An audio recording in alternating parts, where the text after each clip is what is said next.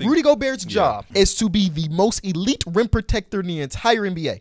And he fucking does that. Yes, you're asking him to do the other shit like guard the perimeter, but why are we holding him to the standard of Marcus Smart? Yeah, but then you also see times where he just can't. Like, prove it! Trey Man.